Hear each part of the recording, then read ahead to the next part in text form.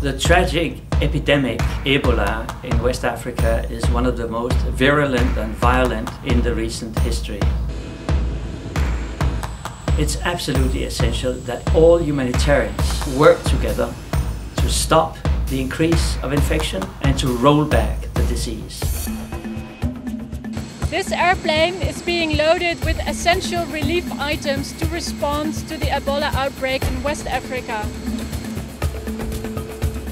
Thanks to funding by the European Commission, Humanitarian Aid and Civil Protection Departments, UNICEF has been able to load this airplane with essential medicine, protective gear, both for medical staff and for people at the household level, and disinfectants.